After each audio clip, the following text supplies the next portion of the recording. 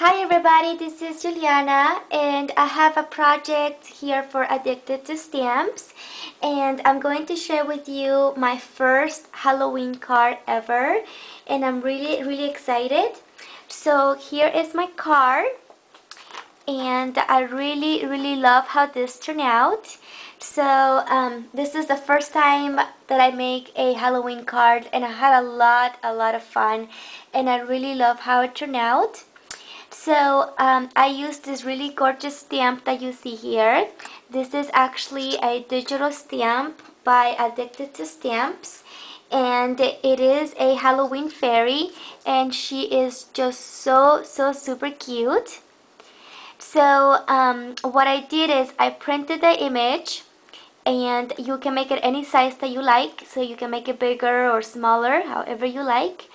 And I color her with my Prismacolor pencils that I'm really excited about. I'm just now learning how to color with the Prismacolor pencils, and I really love how it makes the image look very natural looking.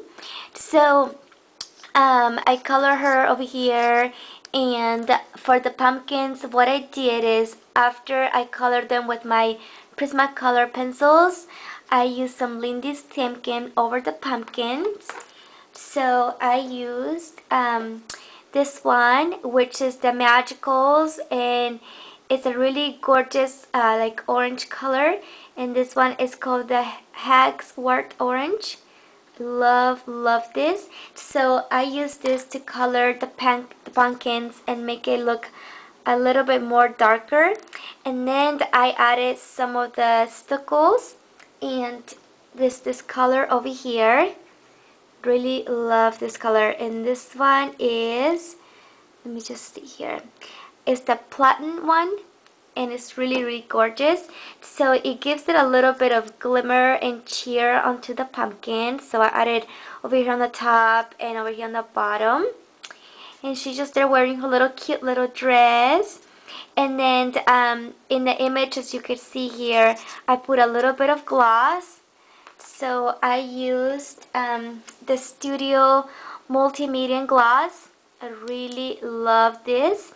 So I added a coat on it, on top of it, but you can use any other type of gloss you have, like glossy accents or something like that too. So anything works out. And I made this card pretty dimensional, so as you can see right there below, I added some of those what you call it, glue dots, dimensionals on the bottom. And I fussy cut this paper here of the tree from this paper collection by Echo Park, and it is the Apothecary Emporium paper, and I just love this sheet so much. So I used this first page here, and I just kind of cut around it, and then I use like a quarter of the moon here for this side of the card right here. So just really super cute. I also fussy cutted some of the bats. This is by K & Company, I believe, this bat in orange. And then over here I added a piece of ribbon. This is Happy Halloween, and you can find this ribbon at Michael's, and I really love it. I bought a couple of them, and this is one of them, and it says Happy Halloween, and so you can just kind of cut it individually there to put it in your cards. So it's really nice ribbon. So that's what I did here. I put Happy Halloween, and then I added some sequins in like an orange color, just so it can match the stickles a little bit more. So that's what the front looks like. And then here I added more of the ribbon. This is Happy Halloween. And then as the base, I use just some black kind of like light chipboard cardstock. And over here I just added a paper from the collection.